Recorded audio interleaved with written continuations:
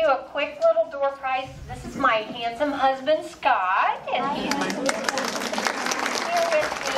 So we're going to do some door prizes, and we're going to do it really fast. Okay, so this is a calendar for 2020 that we're selling back there, and this one, lovely piece of artwork. All of these things have my artwork on them, okay? So I'm going to ask for the oldest person here, and I know this is really hard to admit this, but is there anyone in their 90s? Winner, winner, chicken dinner. Okay, anyone have a birthday this month? Okay, yay. This month?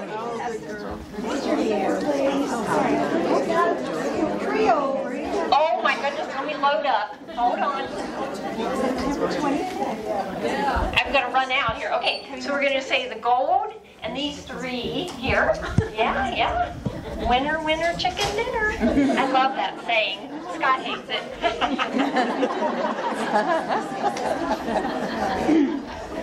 That's why I say it. This goes back to the lady in the gold. Okay, how about anyone who is still teaching? These are little gifts. Anyone still teaching? Anyone who, oh, yay. Oh, you should get the whole hand. Anyone retired in the last year? Oh, here we go. 1, 2. They're tiny, but I love teachers. There you go. And anyone, I just had a new grandbaby. Her name is Effie Olive, and she's named after Scott's grandmother who lived to be 106. Anyone else have a new grandbaby? Nana. There you go. There you go. How old is yours?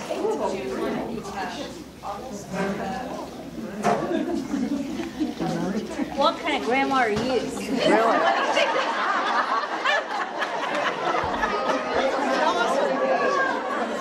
Congratulations. Congratulations. So, I'm going to talk to you today about what I do and how I design fabric. The way I design it all by hand, because I don't know how to use the computer, and I don't want to know how to use the computer. So, I'm not sure how other people design their fabrics. All the Moda designers, and oh my goodness, I think there's like 85 of us now. When we get together, we don't talk about designing fabric. We talk about our grandchildren and our children. And so I really don't know how other designers work, but I'll just kind of show you my process as we go. As I mentioned, I was a school teacher, and my whole reason for doing this, other than to meet you lovely people, is to educate you on what all goes into this process, because I guarantee it's more than you think. And so what I'd like to do is, if you have any questions, just yell them out, or you don't even have to raise your hand.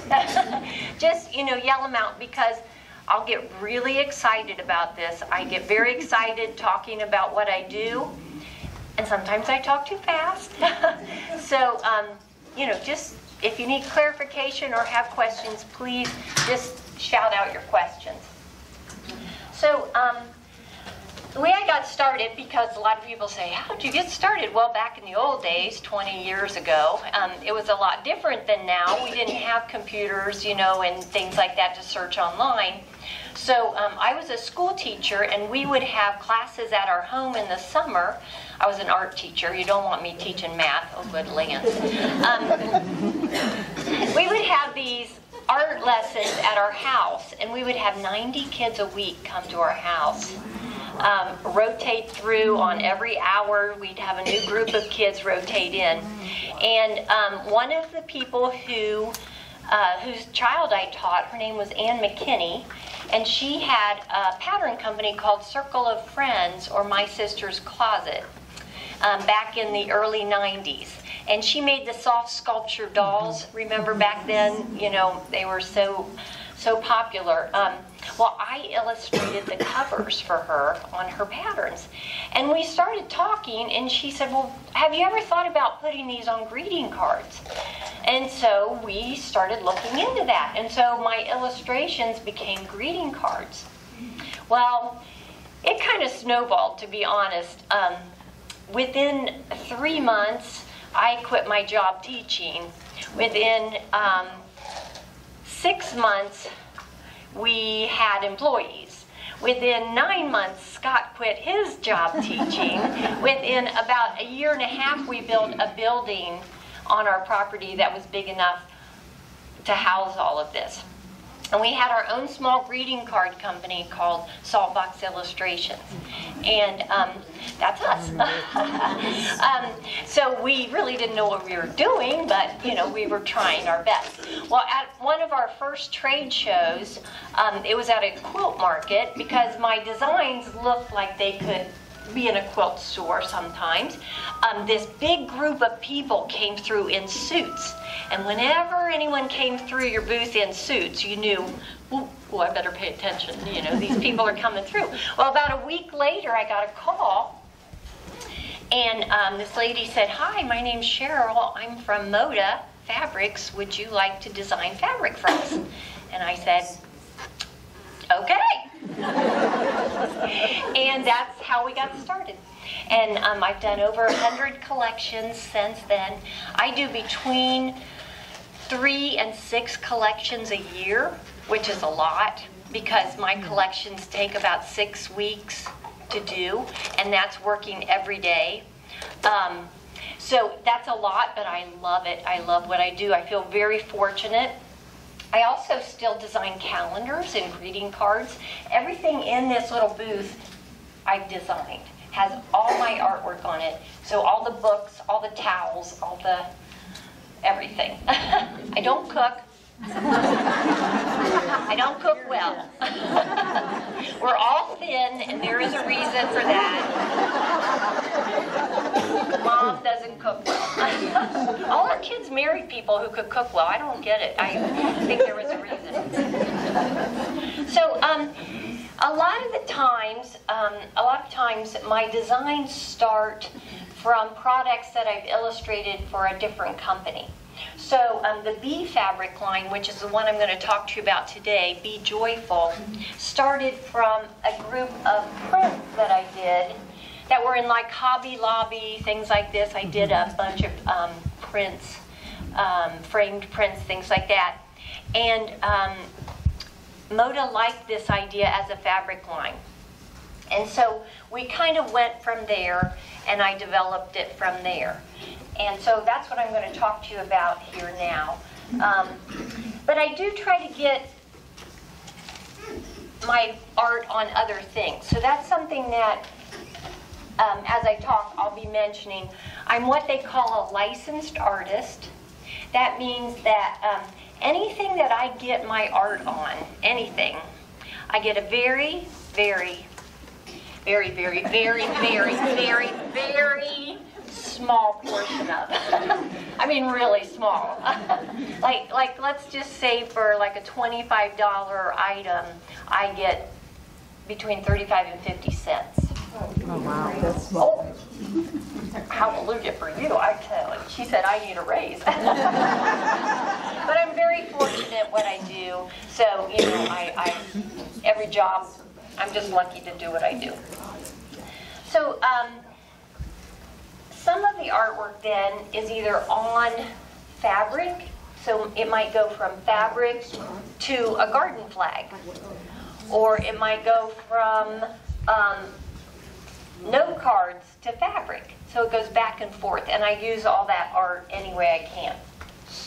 So when I'm designing, I start with line art, and because for me, I love pen and ink. I love pen and ink. I like the detail. The lady who was talking about the paper piecing, it's so interesting to me because I like that exactness, not in housekeeping, but in my drawings and things like, when I was a little girl, my dad walked into my bedroom and put a snow shovel in the middle of my room, and it stood. And so that just kind of tells you right there how it goes. So when we started with the B group, my first thing, and I have 4 very kind people who have offered to help me out here. We're going to walk my artwork around because it's just more impressive to see the real thing than it is to see a PowerPoint of it. So could my 4 ladies come up here? Let's give them a hand. So I'm going to just if you want to just kind of meander through so everyone can see, I'll just start handing you all things. So I'll start with a drawing, and as I said, I love pen and ink, so this line was a B line, so I started with my B. This is how it started. So I'll give you a couple here. Then I love illuminated letters. You know, like the old letters in manuscripts that, like in Bibles and things, and the first letter would be a B, and there would be all these vines going through it, and then the next letter would be smaller. So I knew I wanted this to be really scrolly and like have that feel of illuminated letters. So I came up with this border, and you'll see it here as it walks around. And then I started putting the B in the border, like this. And then I had another B. It looks like the same B, but it's actually a different B. So this is how it's starting. I'm going to just let you take as many of these as you want. And then I wanted to do some other things like some B's keps. Keeping that same border. I used the same border, but that's going to pull this all together. And this is all how I envisioned the panel. And I usually do a panel with my fabric groups. I know they're coming back into trend. I made it through the panel recession, you know, where nobody wanted a panel. And now they're kind of coming back into style again. But my fabric lines have always had panels because for me, the panel is, it's the main part of the story. And when I design a fabric line, it's like writing a story for me. And the panel, it's the main part. It's the main part of the story. And then all the little polka dots and the plaids and things like that, they're just the supporting characters for my fabric line. Also on my panel, I wanted to include things that had those illuminated letters. And so these are kind of what I came up with for some of my illuminated letters. I'll let you take 4 of these, I think. Here, if I can give you one more. That'd be tricky. Yeah. So I wanted to have 3 with the illuminated letters and 3 with the border. And that's how that developed. Well, when I got it all together, this is how the panel looked when it was drawn. And this is half size. So my panels, when I design them, they're half size of what the actual finished product's going to be. Scott's going to tell me what I'm forgetting. Oh, he's heard this story so many times. He could tell this story. He really could. After I get the panel all drawn, then I start doing the little tiny little coordinates and things. That's where I really love to get started. And the nice thing is for me, I only have to draw them in a 3 by 4 inch square. Has to be some increment of 12. And then Moda repeats it. So sometimes I keep it that small, but if it's a bigger, pattern, then it's going to go bigger. So let me show you what I mean by that. So this one here, I want it, wouldn't fit into a 3 by 4 inch repeat. I also love hand lettering and hand script. So I sit around and do the lettering and things. So the normal ones would be really tiny like this when I draw them. It's getting harder as I get older too, let me tell you. I have this theory that Impressionism is not really about getting the feel of the light. It's about getting older and not being able to see. So these are a couple of the small little. Come down the center. Oh, sure. And I also want to just kind of show you how I develop a pattern. So this one here is a damask or damask. I'm not sure how to say it. I've never learned. So I love that kind of pattern. And you're familiar with it. They use it in upholstery a lot. Old wallpaper used to have it. I love that kind of pattern. And it's kind of going to have a central image and then a lot of scrolly stuff around it. And then that same motif, that's what the main part of the pattern is called, is repeated. Well, to get this teeny tiny little motif, I start by drawing over and over and adding to it, and I try to do my own repeats. We'll walk this around. So I'll give you this and that. One of my favorite designs in this fabric group is a jacquard-like print. I really love to study old types of prints and patterns.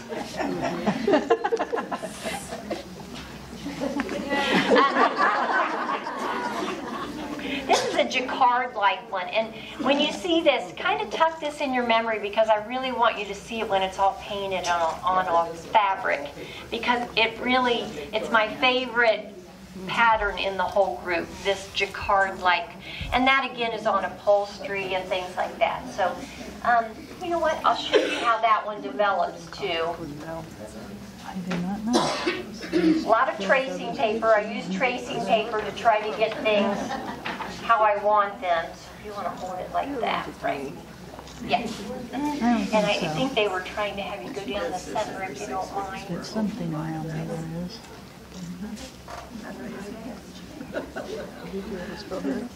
So while these are going around, I'll just tell you, we've been doing these talks since for 20 years probably. And our kids used to go with us when they were little. And this is the best story I have. The best one. If I don't tell this story, Scott at the end of the talk goes, Deb, you didn't tell the story. So I have to tell the story.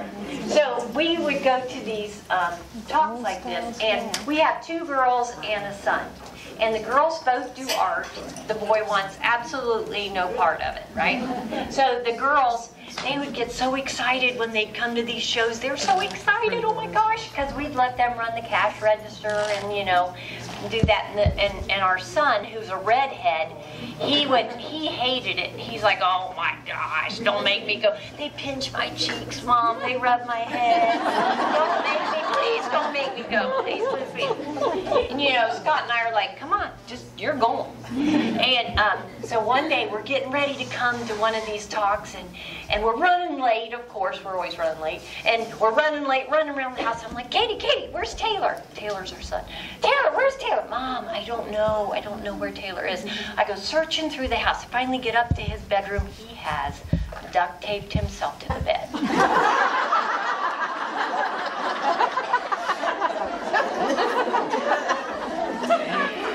Our kids say they're scarred, right? Oh my gosh, the poor kid.